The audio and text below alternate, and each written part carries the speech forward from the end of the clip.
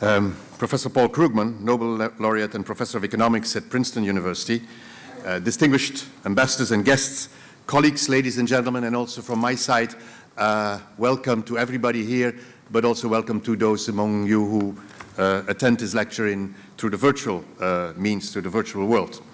And therefore I say a very good morning, but it may be well that for some of you it's a very good afternoon, a very good night, a very good whatever, because we don't know exactly where you are.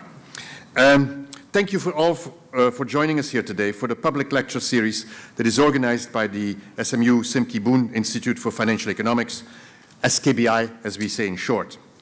Today's lecture is titled Global Economic Outlook, Preventing the Next Crisis, and is delivered by the 2008 Nobel Laureate for Economic Sciences, Professor Paul Krugman. It's indeed a very great honor for me and for us all to have him here at SMU to deliver that lecture. I had the privilege of meeting him once or twice before in other occasions, and I know that he was always up for a very good debate and a few challenging statements.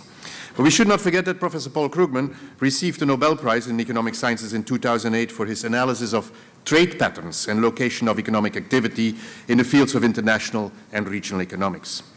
His work centered largely on international trade and finance, and he is one of the founders of the new trade theory, which represents a major rethinking of the theory of international trade.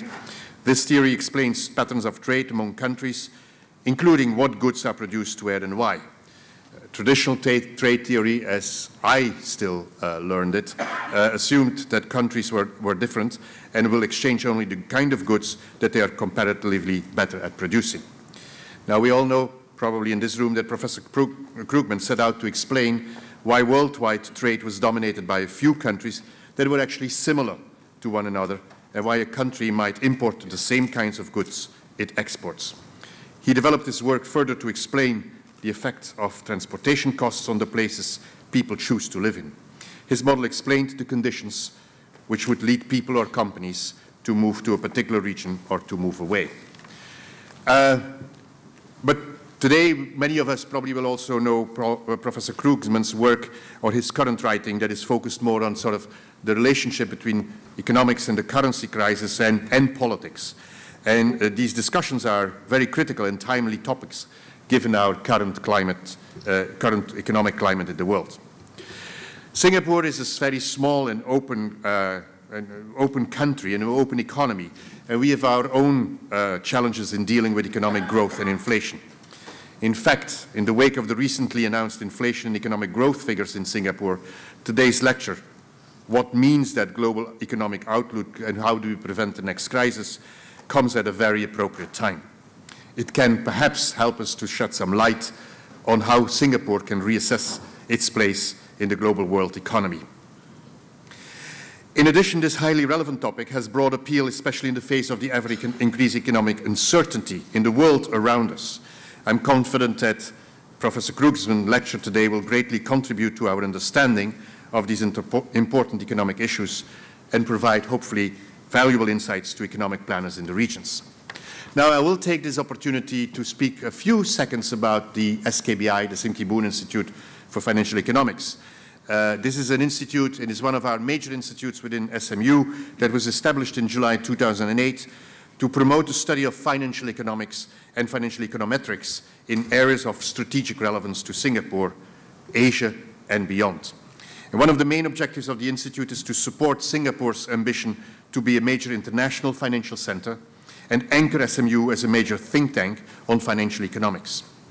The Institute works closely with faculty members from our School of Economics, the Lee Kong Chiang School of Business, the School of Accountancy, as well as partners such as the Monetary Authority of Singapore, the Institute of Certified Public Accountants of Singapore, Securities Investors Association of Singapore, and the Singapore's Central Provident Fund Board, as all of us know, better known as the CPF. SKBI has hosted many distinguished visitors from all over the world and also from Singapore, and organized numerous conferences since its launch about 4 years ago. One of them was, of course, current President Dr. Tony Tan Ken Yang, who was at that moment the former Deputy Prime Minister, and who was one of the speakers who spoke on the future of higher education here at the SKBI's public lecture series. We also are present not only with research that goes in the academic sector or in, with organizing lectures like this, but we've also successfully created 2 indices for Singapore, namely the Inflation Expectations Index and the Corporate Governance Index. The Inflation Expectation Index, which is a joint effort between MasterCard and SMU, and it's an indication of how SMU likes to work together with the business world. That index measures households' inflation expectations over the next 1 to 5 years and analyzes how different factors can affect households' perceptions towards inflation in the future. And on the other hand, the Corporate Governance Index, developed specifically for SIAS, is a comprehensive and unbiased corporate governance index for companies listed on the Singapore Stock Exchange. The research team at SKBI that is led by Professor Peter Phillips and Professor Jun Yu has also worked on the topic of asset price bubbles for many years. They have developed a new econometric methodology to test the presence of an asset price bubble and timestamp the origination date and the conclusion date of a bubble. They have been invited by quite a few central banks to present their work, and several have also implemented their method. So it's a significant institute for SMU that works closely together with industry and tries to produce both very relevant academic research, but also indices and applied research that has direct impact on what's going on in Singapore. And we translate that then in our teaching, because in education, SMU has launched recently a new Masters of Science in Financial Economics and has a collaboration with Citibank, where we jointly launched Singapore's first Citi SMU Financial Literacy Program for Singapore youth. I would also like to use this opportunity and to extend our very strong appreciation to our donors, our sponsors, the Tuan Foundation, who through their kind generosity have made this event possible. And thank you very much for supporting us. I wish you all a very engaging lecture and discussion. And as we all know, we still can do that without knowing who has won the elections. So we still can speculate about a number of things. Maybe in 2 hours from now, a number of the ideas that we have at this stage will have a different, or there will be a different light thrown on them. But it's my pleasure now to invite Professor Krugman on stage to deliver his lecture. Yes, thanks everybody. Thanks to the university and to the institute for yes. Go ahead. Okay. For this opportunity to talk to you. Yeah, it's quite the timing is a little interesting if you happen to be an American with any interest in politics, and so that is weighing on my mind. I'll try to fight the temptation to keep on checking my mobile for election results right in the middle, because it may very well be called while we're having this session. We don't know that, but actually, since I'm going to be talking about financial reform, this is actually in the U.S. an election that is to a significant extent actually about financial reform. Not the core of it. You might have expected that that would be at the center of the election, and it is not. But a lot of what is, the biggest thing for the U.S. is the issue of health care, probably. The biggest thing that's at stake, but also we did have a significant financial reform, which I'm going to talk about towards the end of this talk, which will either survive or be dismantled, depending on what happens. And what I did see on my mobile just now is that the architect of one of those pieces, one of the key pieces of that financial reform, Elizabeth Warren, the consumer advocate and bankruptcy lawyer, has just been elected to the U.S. Senate. So we actually have, we don't know about Obama yet, although it looks likely, but Elizabeth Warren is in, which is, again, saying that these things are all very relevant. Okay, so I want to talk, I've given many talks about the macroeconomic outlook, and I will have to say some things about that, but this is supposed to be a slightly longer term vision.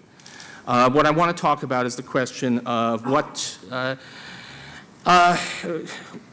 if any, progress have we made towards preventing a repeat of what just happened. And along with that, then, there's a clock up there, so I don't need to do this. that means, in turn, trying to figure out what actually did happen to us, which then in turn leads us to some discussion of the outlook, because your view on the outlook depends a lot on your diagnosis of what did happen. So just in case you've been asleep for the last 5 or 6 years, we had a world economy that was doing pretty well, pretty good growth, lots of encouraging stuff. There were problems. Certainly in the United States, there was growing inequality. There were questions about sustainability in lots of people's minds. But on the whole, it was a quite successful growth period. In Europe, there were a lot of people hailing the euro as the single currency as a great success, because it had been accompanied by a period of fairly vigorous growth. Obviously very fast growth in the emerging world, altogether looking pretty good. And then, abruptly, it all came to pieces. Came to pieces very dramatically with a freezing up of financial markets and a plunge in world output. And then, although that was contained, although we did not have a full replay of the Great Depression, the recovery since has been painfully slow. By some standards, there's been no recovery at all in Europe. It's not the world we were led to expect. And the remarkable thing about that is that there were no external factors to explain this. This was not like the economic problems of the 1970s. There were no oil shocks. There were no raw material shortages. There was no war. This was entirely internally generated. And the question, of course, is how can such a thing happen? How can we be in so much trouble? There's an ongoing discussion.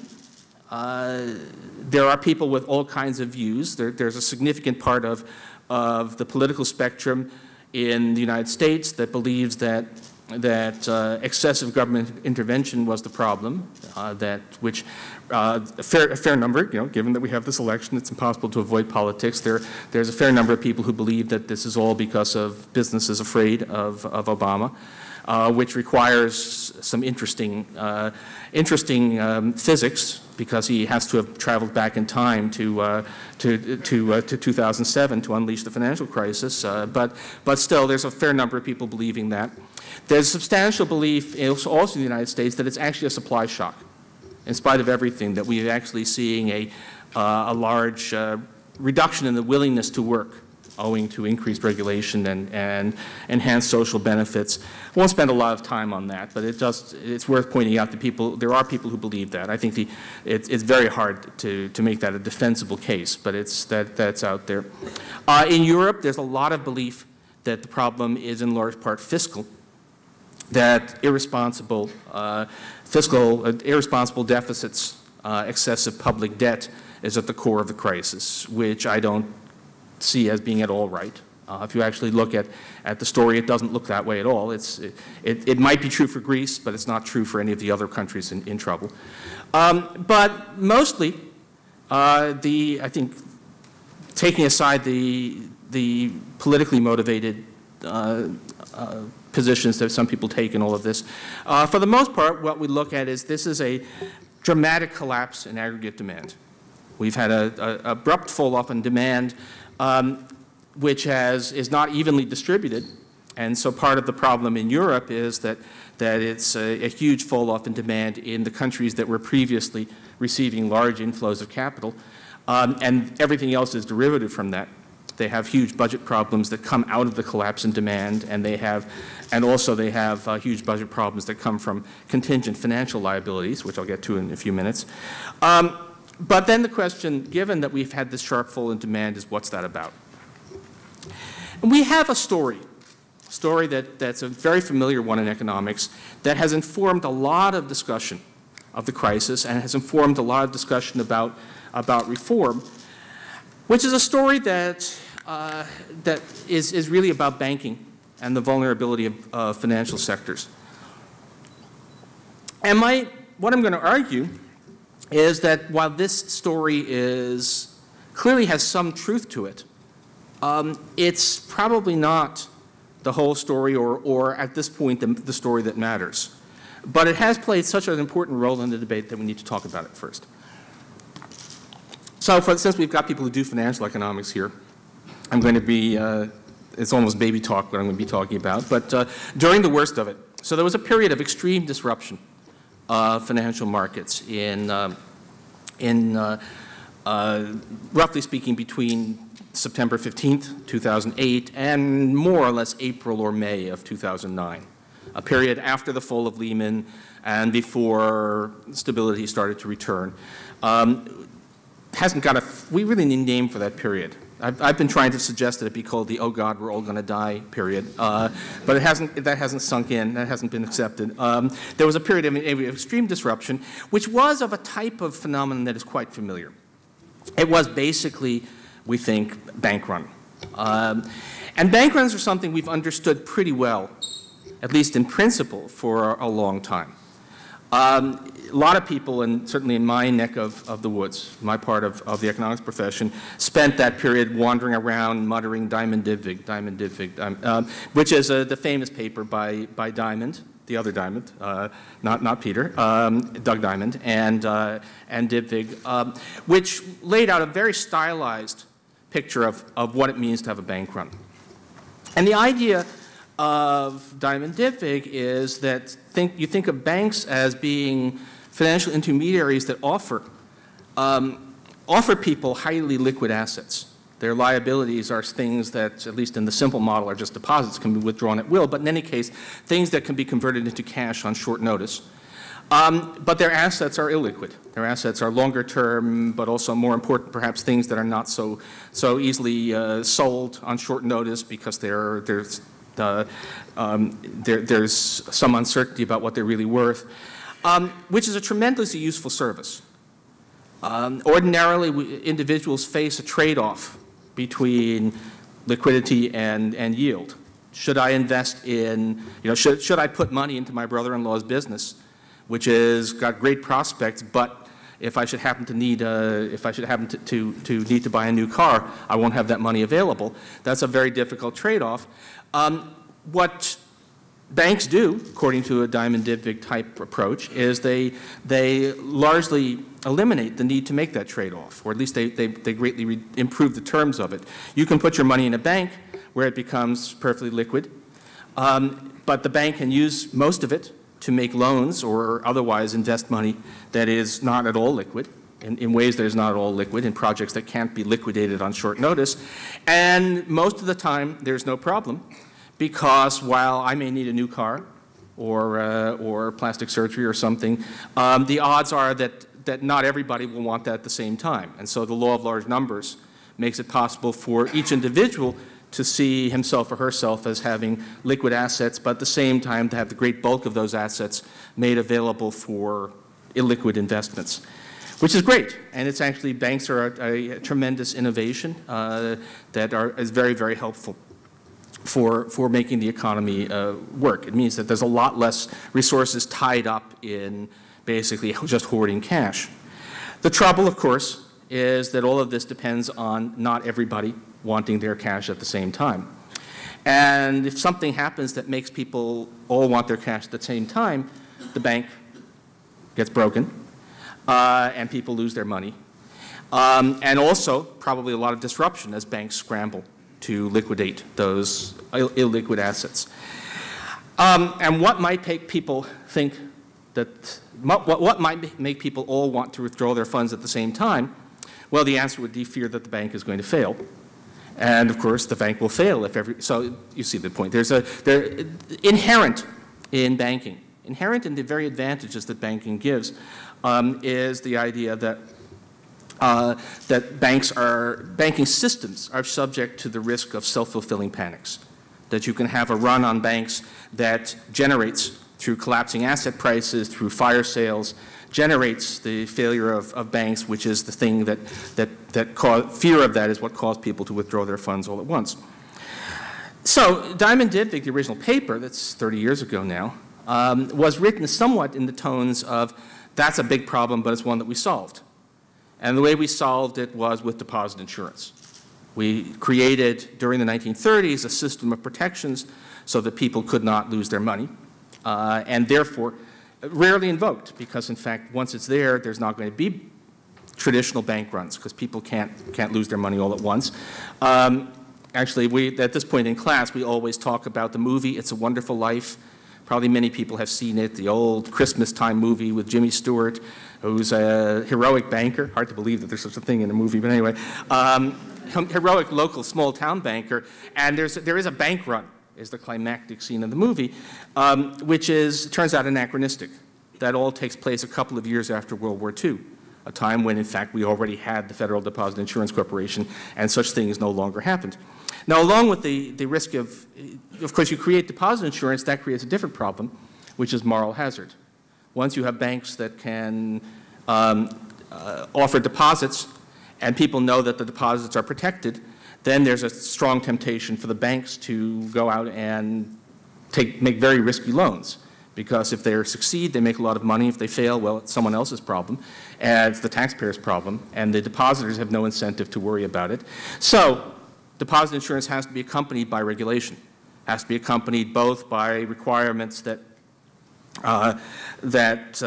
banks limit the kinds of investments they make, and also capital requirements, that the owners of banks put up a significant amount of money, put a significant amount of their own money at risk. All right, so all of that, well, we sort of evolved a system. We had a system a lot like that had these essential features.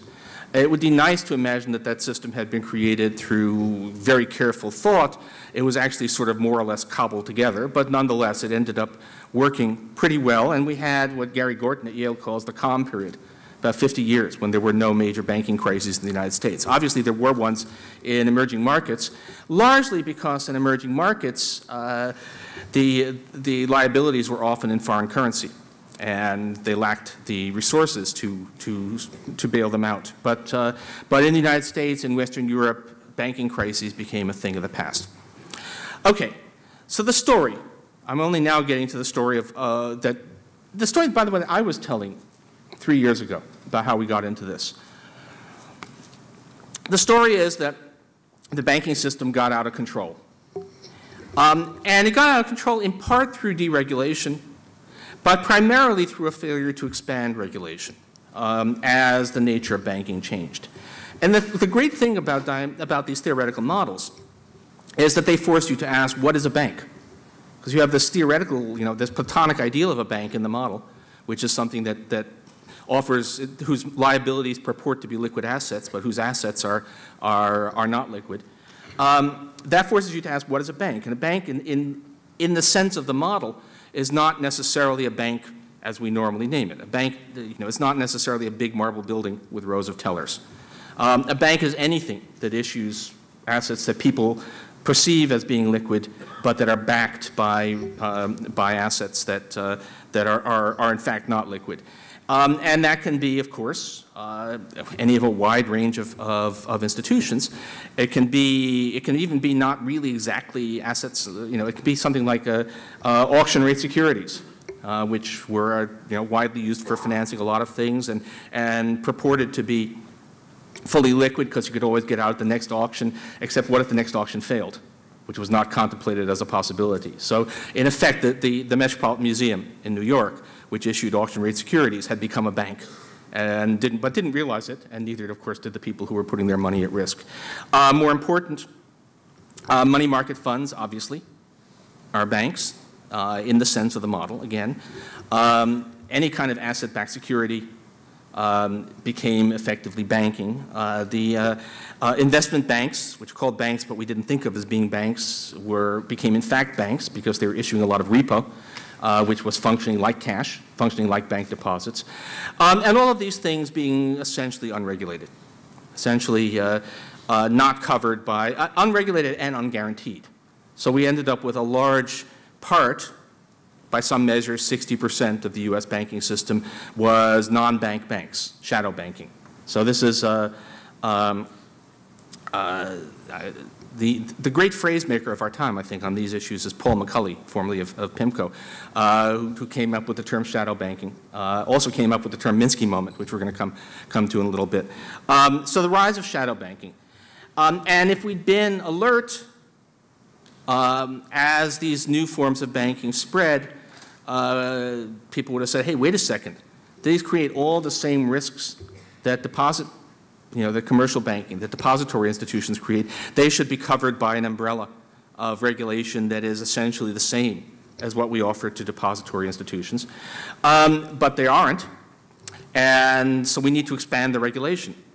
And so we should have had not so much new concepts in regulation as an expansion of the coverage. Would have been tricky, actually, as we'll see. It turns out to be tricky. But that's clearly what we should have done. But it didn't happen. And it didn't happen, I think, it was not an accident or a contingent feature. It's not that because of the particular people who were in charge that it didn't happen.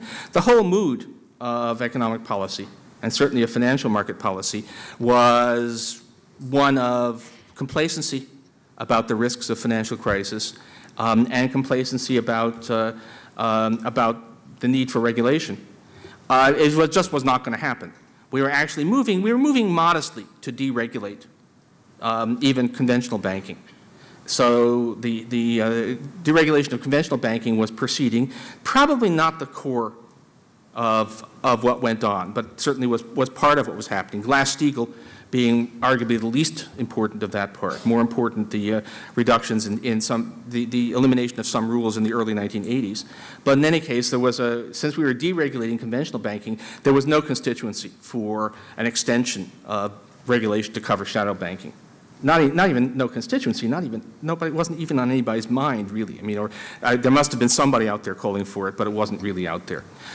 All of which was, of course, coupled with, in the United States, exotic securities that purported to eliminate risk and create high-grade, risk-free assets, and it turned out that was all an illusion. And so all of that. And so the story is we created this system by default of shadow banking, and in the process had essentially restored the kind of banking system we had in the 1920s.